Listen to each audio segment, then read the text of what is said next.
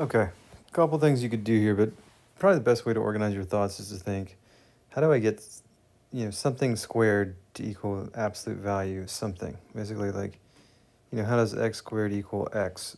And you can go ahead and say this absolute value of x, but really same idea. I mean, what I'm thinking is I need to either aim for these to ultimately equal 0, or for them to equal +1, or for them to equal like -1, because then that's how that squared equals absolute, -1 squared equals absolute value -1.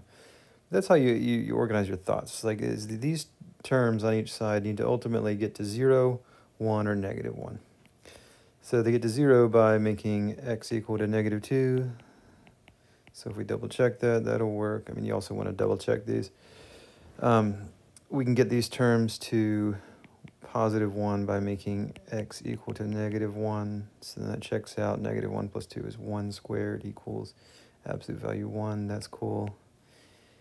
And we can get these terms to -1 by making x -3. So then -1 squared equals absolute value -1. Yeah, that checks out. So these are the three solutions. So their product is -6.